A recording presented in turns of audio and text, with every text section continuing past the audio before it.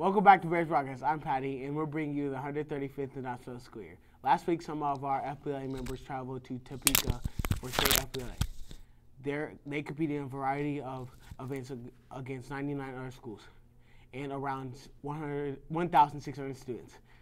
Mandy Kincaid placed ninth in intro parliamentary procedure.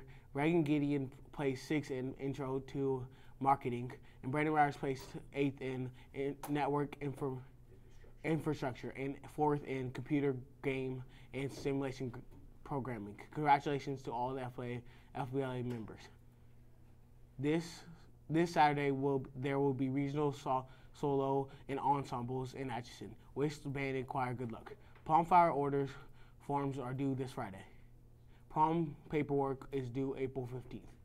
Now after Okay, today there will be a junior track meet at St. Mary's. If you are helping the high school track, you will be released at 145, my bad. SMHS is hosting several track meets this year. If you are willing to help, talk to Mr. McConaughey or Mr. Flex. Off to joke of the day with Nevaeh.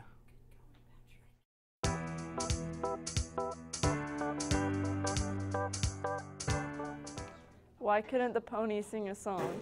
Because he was a little hoarse. As you saw,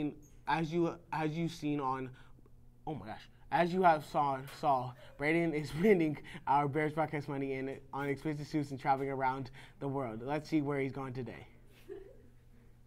I don't know why he said that. Paris, the city of love.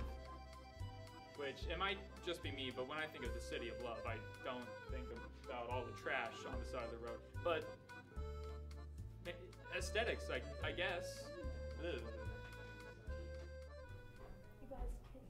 Happy birthday to Dominic Hager. Today's lunch is chicken tenders, and as I said earlier, lunch tomorrow is corn dog. Your useless information today is longest pyramid.